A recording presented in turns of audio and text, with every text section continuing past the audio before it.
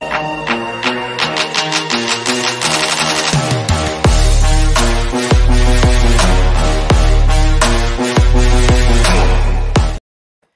right, we got another unboxing. This is kind of some basic, nothing crazy here today.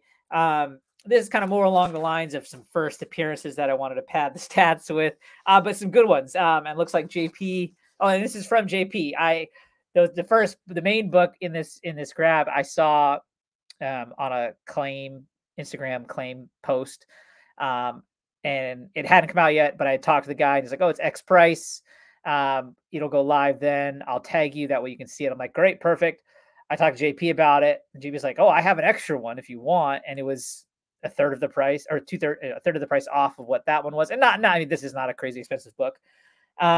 So I was like, "Yeah, I'll go with that." And then while we were at it, we kind of just went through a couple other books that he had.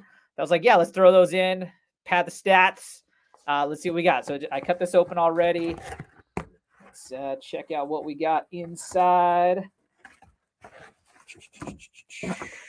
Gemini. Nice bubble wrapping, JP.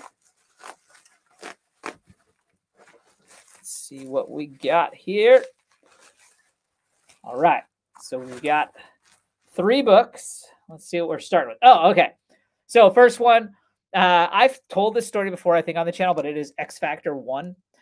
So when I was a kid, me and my brother were collecting comics. We found a box of comics. Where's my dad had? I don't know how he had them, why he had them, but he had a box of comics. And in there, we found an X Factor 1. And this is being in the 90s. It was for a book from the 80s. And we were like, oh my gosh, this book from the 80s is so old. It's going to be worth so much money. And at the time, I think it was worth 15, 20 bucks. And guess what? It's still a $10 to $15 book because there are so many of them. You can see these anywhere. Don't pay up for it. Just a nice copy. It is a point because it's the first appearance of the X Factor team. And it's just kind of a cool first issue. So a couple bucks. Happy to have in the collection. Next one up. Well, actually, we'll skip that. We'll go to this one. So similar vein, right? Another fun one to grab. One I actually haven't had before. But it is Longshot #1, right? First appearance of Longshot. I loved Longshot as a kid, especially from those X-Men cartoons. And I never had his first appearance. And JP had an extra again. And again, this is not an expensive book, so 10, 15 bucks, that kind of range. Classic kind of Art Adams art here. So yeah, Longshot #1. And then the last book, again, this isn't too long of a video here. This is the book that started the conversation. Again, this isn't by any means like super high grade, but I don't need a super high grade for this. But I think it's a really cool book. And one I had wanted before, I just never got around to getting. And it is Marvel Team Up 65. Significance here is this is the first appearance in U.S. comics and comics in general, because I'll explain of Captain Britain, right? And obviously this original uniform of Captain Britain is much different than what he changed to. I say first in comics, in U.S. comics. So Captain Britain first appearance obviously is in Captain Britain #1. And it is like a magazine format, or it's just a bigger kind of book from the UK. JP actually found one with the mask included for 40 bucks, which was a crazy good deal.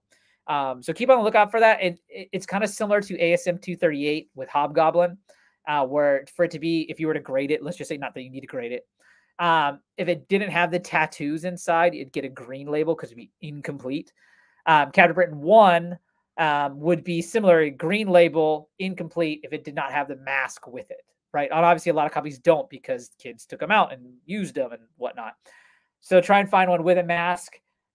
This copy obviously has no mask, but first appearance US and in comics. So there's one of those nuanced ones in the first appearance challenge that we'll get a point for each, and I'll get 1 point here. I also think it's a cool cover. Just put that out there. But yeah, thanks JP for the books. Good deal. That's all we got. Hope everyone has a good day. Peace out.